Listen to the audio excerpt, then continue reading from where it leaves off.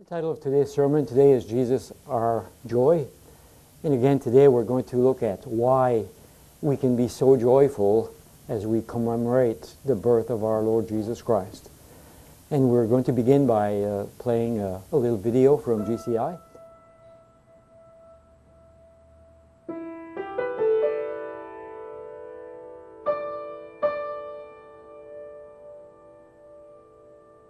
There were shepherds living out in the fields nearby, keeping watch over their flocks at night. An angel of the Lord appeared to them, and the glory of the Lord shone around them, and they were terrified. But the angel said to them, "Do not be afraid. I bring you good news that will cause great joy for all the people. Today, in the town of David, a Savior has been born to you. He is the Messiah, the Lord. This will be a sign to you. You will find a baby wrapped in cloths and lying in a manger."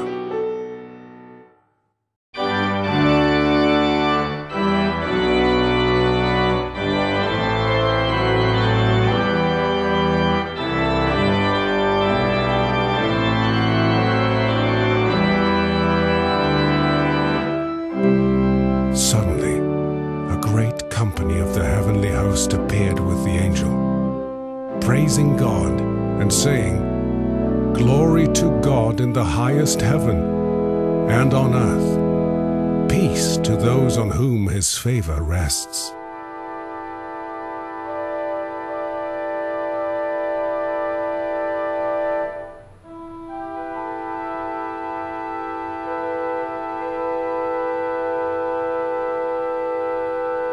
From Luke 2:14, and I'll read it. It's from the ESV. Joseph also went up from Galilee, from the town of Nazareth, to Judea, to the city of David, which is called Bethlehem, because he was of the house and lineage of David, to be registered with Mary, his betrothed, who was with child. And while they were there, the time came for her to give birth. And she gave birth to her firstborn son, and wrapped him in swaddling clothes, and laid him in a manger, because there was no place for them in the inn. And in the same region there were shepherds out in the field, keeping watch over their flock by night. And an angel of the Lord appeared to them, and the glory of the Lord shone around them, and they were filled with fear. And the angel said to them, "Fear not, for behold, I bring you good news of a great joy that will be for all the people. For unto you is born this day in the city of David a Savior, who is Christ the Lord. And this will be a sign for you. You will find a baby wrapped in swaddling clothes and lying in a manger." And suddenly there was with the angel a multitude of the heavenly host, praising God and saying, "Glory to God in the highest, and on earth peace among those with whom he is pleased." These are the words of our Lord. Praise be to God. Amen. You know, there seems to be a lot of controversy about the celebration of Christmas. And some see it that it has pagan roots, and others argue that it's impossible to prove the day when Jesus was born, whether it was December 25th or not. And the meaning of Christmas is from a Latin root, and it simply means Christ is sent. And it's a very appropriate name, isn't it? Christ is sent. So as we celebrate Christmas in our minds, we can ask one of two questions. We can ask more, but we can ask one of these ones. That's what we will cover during today's sermon. We can ask, what do we celebrate at Christmas? What do we celebrate at Christmas? Or we can ask, who do we celebrate at Christmas? Because the way we approach and think about it makes all the difference. It really makes all the difference. And if we were to ask people on the street why they celebrate Christmas, I guess we would have a variety of answers and a multiplicity of answers. And because people, whether they're Christians or not, in North America, in our Western culture, celebrate Christmas. You can go to France, you can go to Hungary, you can go to the United States, you can go to Canada, you can go to Mexico, you can go everywhere, and people celebrate Christmas in our Western culture. And people will say, well, you know, it's a great time to give gifts to other people, to people we love. And that feels good to be able to give to others. Others may say, well, it's a time to reunite families and loved ones. And a lot of times there are great hopes that relationship will be healed at Christmas, especially when there are maybe difficulties in relationships. Other people may say, well, it's a great time to have a break just before winter begins. And others say it, well, it's a holiday, so why not benefit from it? It's a great time to have a little vacation, and it's tradition, so we celebrate it. But if you were to ask, well, what is Christmas all about? Many would have a hard time, and they would answer these various questions. But as God's people, I think we have to look at the who we are celebrating, because when we look at the who we are celebrating, it tends to cut through all the false arguments of why we ought not to celebrate Christmas. And so today we will look at the who and why Jesus is such a great joy.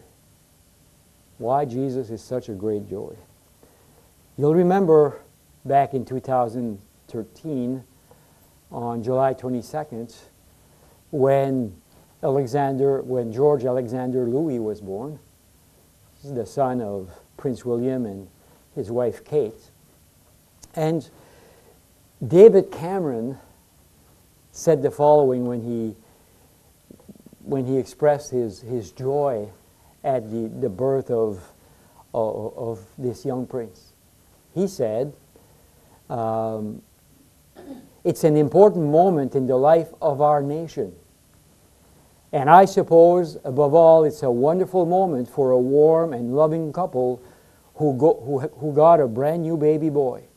It's been a remarkable few years for our royal family, a royal wedding that captures people's hearts, that extraordinary and magnificent jubilee, and now this royal birth. All from a family that have given this nation so much incredible service, and they can know that a proud nation is celebrating with a very proud and happy couple tonight.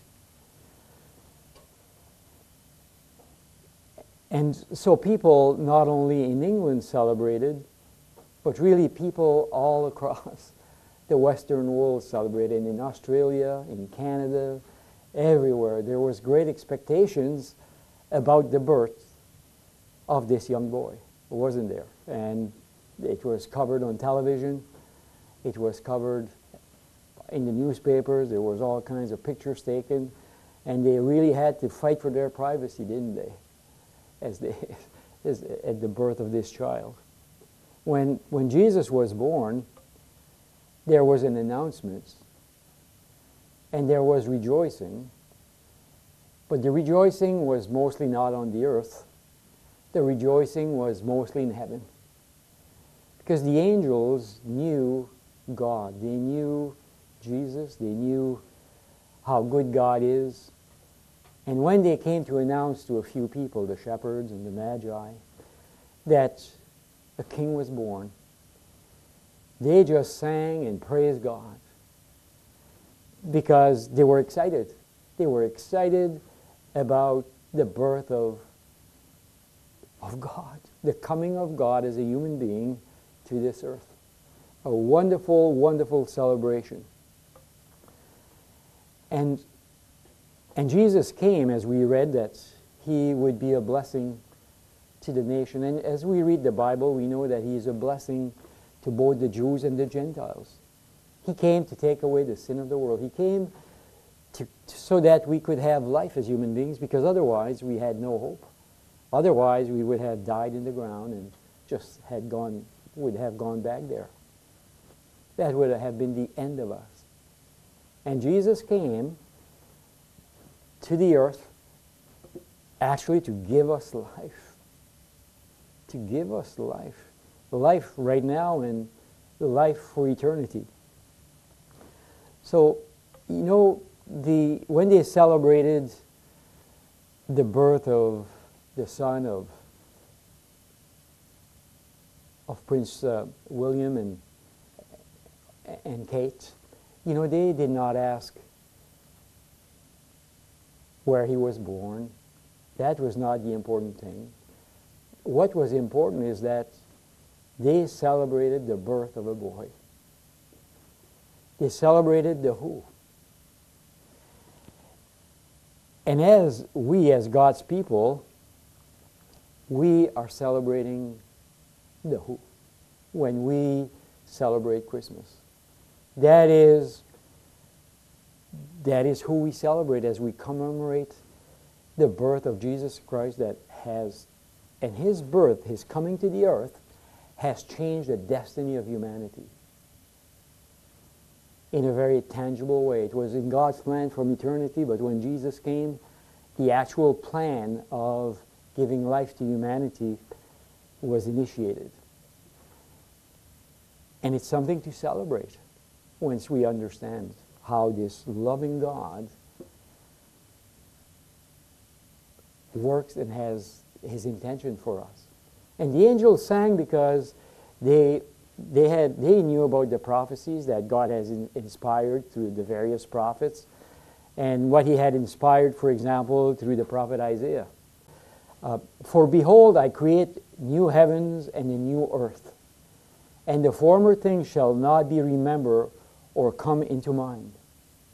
This is a prophecy given to Isaiah way before Jesus was ever born. And he said, but be glad and rejoice forever in that which I create, for behold, I create Jerusalem to be a joy for her people, to be with gladness. And then God inspired Isaiah to write, I will rejoice in Jerusalem and be glad in my people. No more shall be heard in the sound of weeping and the cry of distress.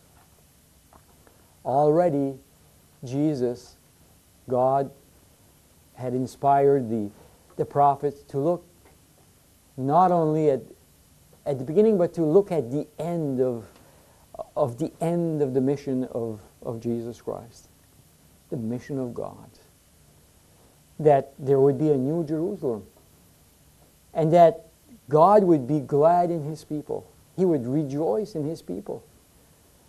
God would be our temple. When you look at the New Jerusalem, it's an amazing prophecy of joy, of hope, of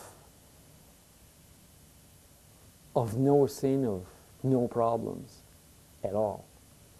And then we have another prophecy in Isaiah, which is in Zechariah, which is very encouraging. And it reads, and many nations shall join themselves to the Lord on that day, and shall be my people, and I will dwell in your midst, and you shall know that the Lord of hosts has sent me to you. And many nations will join themselves to the Lord on that day. You know, they saw through a mirror darkly, just as we do. We see more clearly because Jesus Christ has come to the earth. But they realized, they understood through the inspiration of the Holy Spirit that, you know, Jesus would come to the nations. And once they knew Jesus, they would gladly go to him, because he is our hope. You know, as the people in North America, the people in all countries, when we elect a new leader, there's great rejoicing, isn't it? There's great rejoicing for a little while because we place our hope in this man or woman that they will make things better in our nation. And we all cast our expectations on that person, and invariably that person always fails in one way or the other. So we give him a little chance, and if we don't like him a whole lot, then we oust him either through another election or through a coup. But there's never been a leader who does not disappoint. Never a leader in our world who does not disappoint. And the promise is that, and the sure thing is that Jesus has come into the earth as God and man in himself. And he is the only leader that will not disappoint as we place our trust in him. Because he's going to get rid of all evil. He's going to get rid of taxes. He's going to get rid of wars. He's going to get rid of hatred. He's going to get rid of jealousies. Because we have been given a new heart. And this heart will express itself in love for God and love for neighbor in a perfect way. No more pride. No more insulting one another, either being insulted or insulting other people. That will not happen anymore. And it will happen because Jesus said so. He is the truth. He is the life. And he's going to bring peace on the earth. And that's why we can certainly rejoice. It is important to be reminded as well, and really to stress that Jesus is God. You know, after the incarnation, or at the incarnation, he possessed perfectly within himself both the undivided nature of both God and man. The Council of Chalcedon in 451 AD, and I put that in the bulletin, Jesus Christ is to be recognized in two natures without confusion, without change, without division, without separation. The distinction of nature is in no way annulled by the union. The characteristics of each nature are to be considered as preserved and coming together to form one person and subsistence. They are not to be separated in two persons. Now, do we understand how that happens? We don't. God doesn't tell us how he is the Trinity. He just tells us that he is the Trinity. He just tells us that God, in his one nature, in his person, is both God and man. It's just beyond, it just blows our mind. We don't understand how, but we understand who. Who revealed this?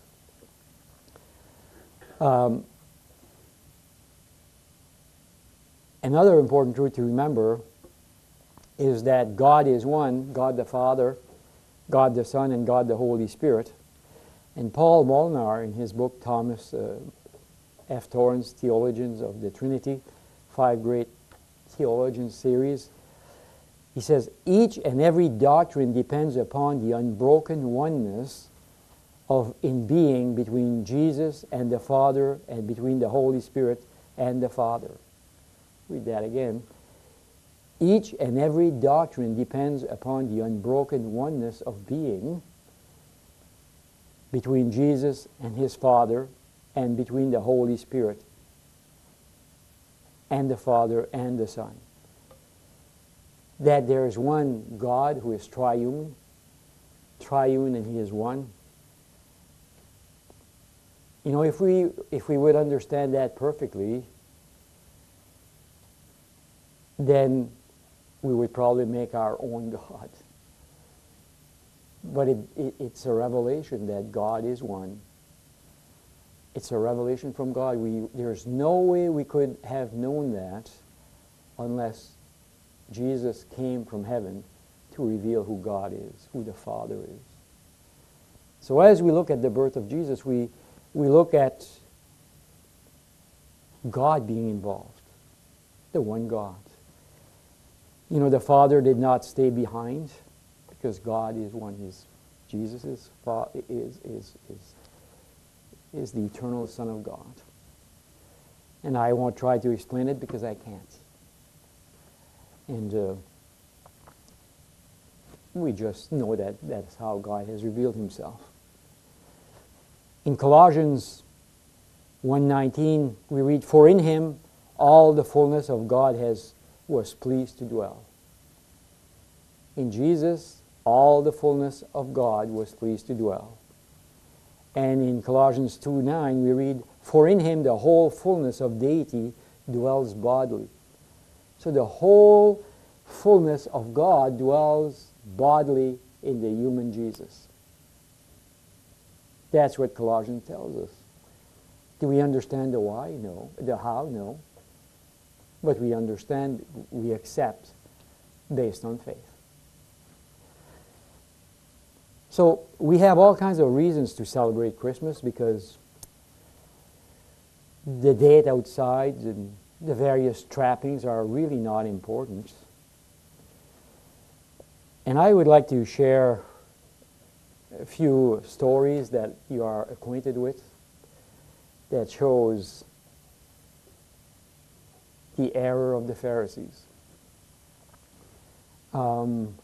Because the Pharisees saw the form, but they failed to see the essence. And you probably remember, and most of us are aware of the story of the disciples picking grain on the Sabbath day. And Jesus healing a man with a withered hand. Now, the Pharisees were so ingrained in following the outside, the form of the Sabbath.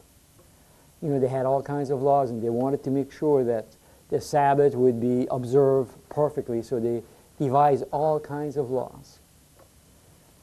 And when Jesus came and he said to the disciples, you know, it's okay to pick grain on the Sabbath. It's okay to heal because I'm the creator of the law. I'm the one who devised the law. I'm not subservient to the law, although as a man Jesus obeyed it perfectly for us. But the Pharisees got upset because they did not see the who.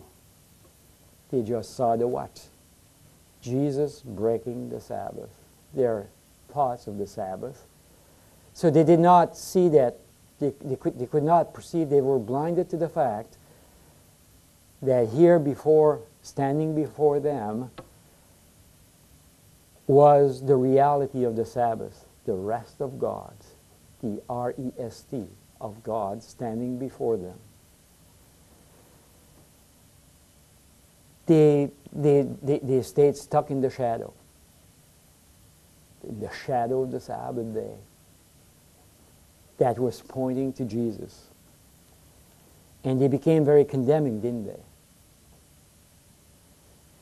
They just threw out Jesus. That's what they did.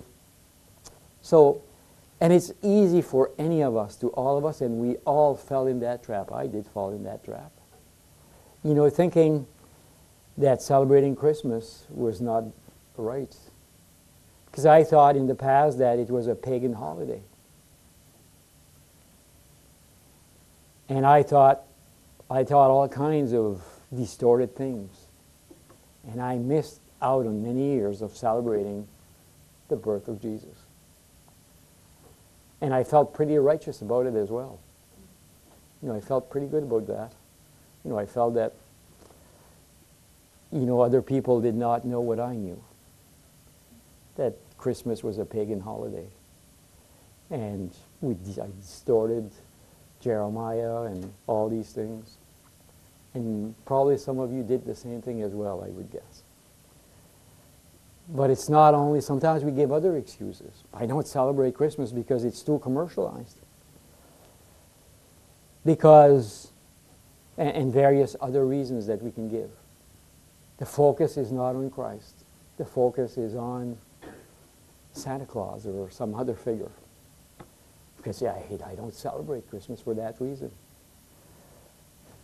Or it's been appropriated for some, it's been hijacked.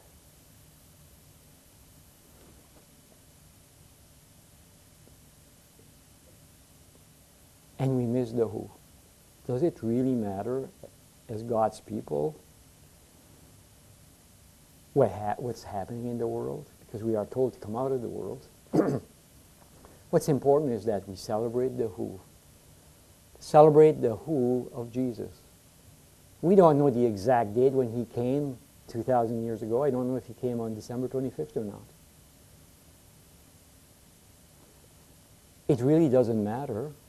It's a time that the church has chosen to celebrate the wonderful miracle of Jesus coming to the earth. To be one of us. To be Emmanuel. That is what is important. And not the other things.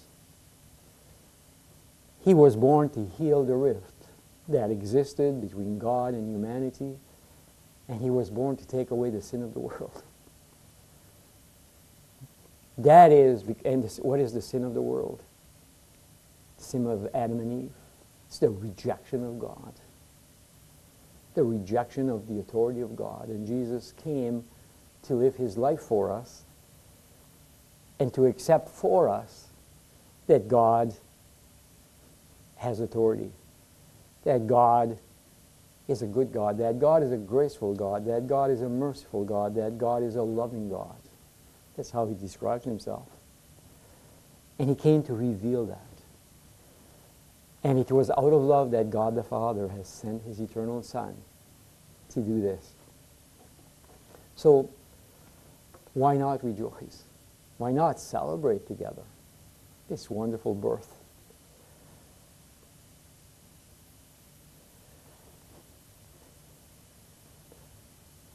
The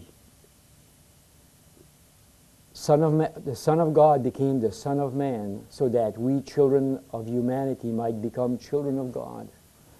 It's called the Great Exchange. And it's from Invitation to Theology by Michael Jenkins. But it's really that's what God came. The Son of God became the Son of Man, the Son of David, so that we, children of humanity, might become the children of God. It's a lot to think about, isn't it?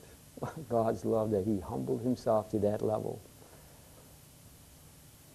And then we have, the way God works basically is that you have the Father, you have the relationship of Father, Son, Holy Spirit, and you have the Holy Spirit that, and I don't know how it works, but I just know that that's what the Bible talks about, how God is. But we know certain things that he's revealed, that the Son and the Father are united through the Holy Spirit, and that the Holy Spirit is God, the Father is God, the Son is God, they're of one essence. And then through the Son, humanity is included in Jesus because the Son came and identified with humanity. And so humanity is included in that beautiful, loving relationship of the Father, Son, and Holy Spirit through the Son, Jesus Christ. And humanity has been born anew. Most of humanity doesn't know it, but it's still the fact that that is still the reality, and God is opening eyes little by little in his wonderful plan, and one day nations will join and will accept this beautiful reality of who they are. Right now, humanity is living outside its identity. And as God's people, we are still very weak, and God is very merciful, so He's transforming us in the image of His Son. And already, because Jesus represents all of us, we stand blameless before God. We already stand forgiven before God. That is the beauty of what Jesus has done. So there's a lot to celebrate, isn't it? And the good news is that when we share with other people as God opens their eyes, is that, hey, you're already forgiven. Accept that new life. Live that new life that you have. And as God's people, we are to be transformed by the renewing of our minds. That's what God tells us. And James Torrance describes this as this movement of grace. He says, the relationship between the Father and Son through the Spirit towards humanity that we just saw, and the relationship through Christ by the Holy Spirit, God relates to us. So we have this very presence. And Calvin said, he said, "For the Son of God became man in such a manner that He had God in common with us. And the reason why God is our God is that God is Christ. God whose members we are." So He became a completely human being. God the Father was His God when He lived on the earth as a man. But the Son is also God. So as mediator, He's both God and man, representing us perfectly in the heavenlies. This is a wonderful gift of grace. And that's why, as human beings, Jesus humanizes us, because when we know we're forgiven, then we don't have to hide before God and I have problems, I'm not perfect, and neither are you. I know that because we're still in the flesh and we still fight the battle of sin. But we can go before God and say, God, that's the way I am. I have these battles, because we know we are already accepted in the Son and forgiven. And we can be honest with ourselves and honest with God as we confess our sins. We don't want to sin. And so in our weakness, we do sin. But we have the Son who is our advocate. And in Him, we are completely forgiven. And in Him, we are the children of God as human beings. Not as God, but as human beings in Jesus, the Son of David, who's a perfect human being standing in the heavenlies, having both nature in Himself, of God and man. So, and Jesus, when He lived on the earth, He began His life, He lived His whole life for us.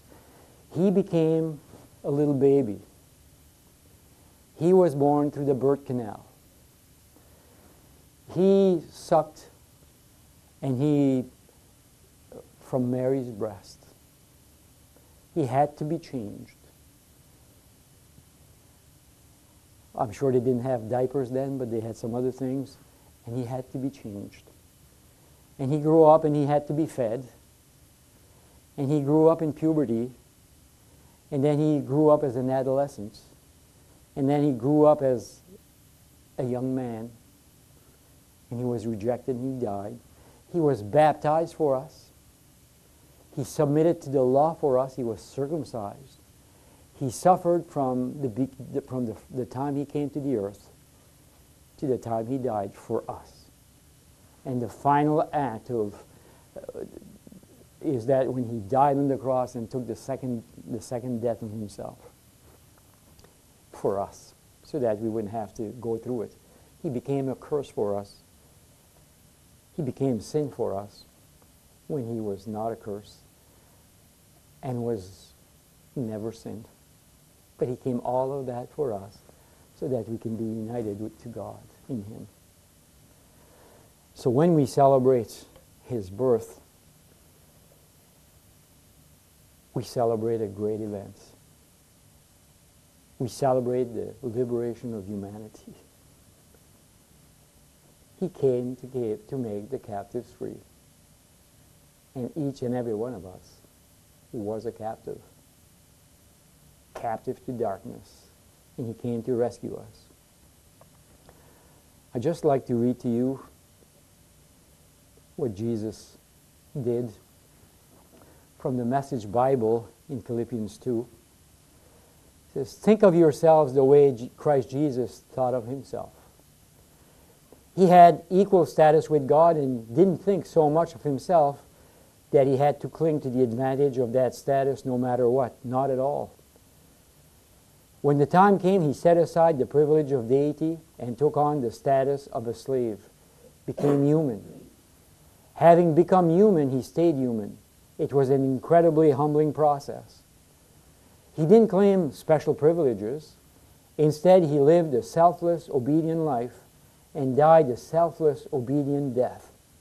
And the worst kind of death at that, a crucifixion.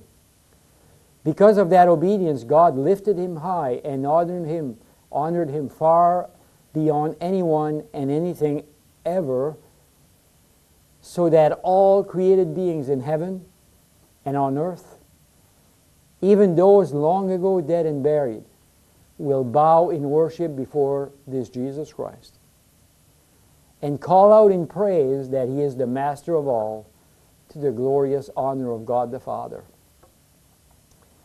That is why we celebrate the birth of Jesus.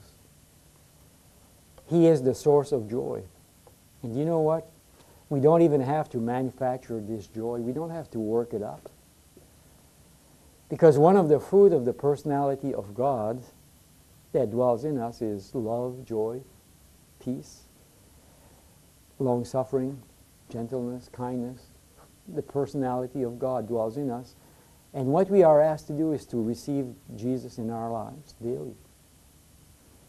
Because he is the one who gives us joy as we trust in his faithfulness. He just asked, trust me, have faith in me. And he said to his disciples in John 15:10, he said, if you keep my commandments, you will abide in my love just as I have kept my Father's commandment and abide in his love. These things I have spoken to you so that my joy may be in you and that your joy may be full. And one day our joy will be full at the resurrection, at his second coming. It'll be full. And right now we experience it partially as we receive joy. And I'm sure God the Father, when Jesus came to the earth, and that day when he penetrated time and came to the earth, the angels rejoiced. And I'm sure God the Father rejoiced as well, because his greatest desire is to have you and I and every human being come to repentance and be included in this wonderful relationship of love. Let us pray. Father, we come before you so very grateful and so very thankful, realizing that you give us everything because you give us yourself. And as we abide in you and you abide in us, your love is poured out in our hearts. Your joy is poured out in our hearts. Your peace is poured out in our hearts. Your gentleness is poured out in our hearts. Your persistence and long-suffering is poured out in our hearts. Because that is who you are, and you have made us your temple. And how wonderful that is. I know, Father, we don't understand this fully, but we trust that it is so, because you are transforming our lives, and we are beginning to experience that wonderful joy and that wonderful peace of being in you. We give you praise, we give you thanks, and thank you for inviting us to your table to have communion, to eat of you and to drink of you, to take you in. We ask this in Jesus' name. Amen.